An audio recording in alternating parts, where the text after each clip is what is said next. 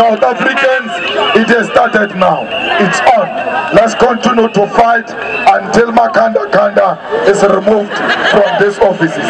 When you leave here, go back home peacefully, in a disciplined manner. Mobilize. Go into communities.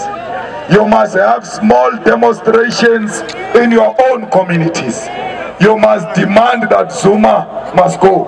In your own way, in a disciplined way, you must go and stand on bridges. Even if you are 4, even if you are 5, just hold a placard. Zuma must go. The message is very simple. Please, let's go back peacefully. Let us protect each other. Let's make sure that no one from amongst us here is hurt by criminal elements. Because you are the most important people, South Africans.